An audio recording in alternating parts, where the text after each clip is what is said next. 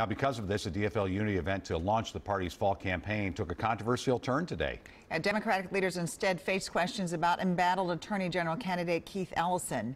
Pat Kessler joins us right now. So, Pat, what happened at the event? Well, pretty clear it's not going to go away anytime soon. DFL leaders are calling a press conference today. They wanted to show harmony after a bruising primary election.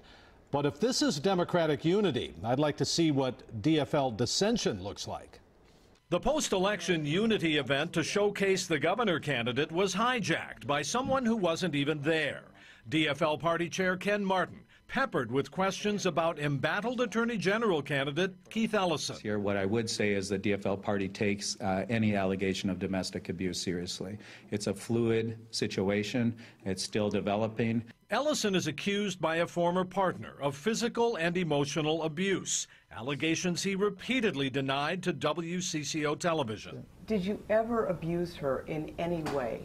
No. Physically, emotionally? No. Did you ever drag her off a bed by her feet? No, absolutely not. Ellison was the overwhelming winner of the DFL primary for the Attorney General's spot on the ticket. At the top of the ticket, DFL governor candidate Tim Walz. We take these allegations seriously.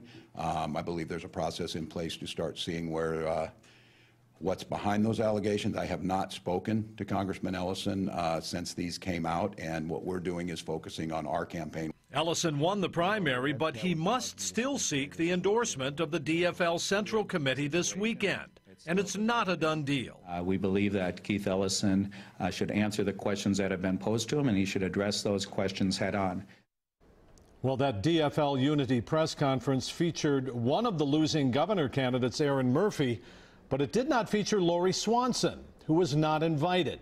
We asked Swanson's campaign about that, and they sent us her election night statement. She congratulates Walz and said he has her full support. So I think Unity has a lot of work to do in the DFL party right now.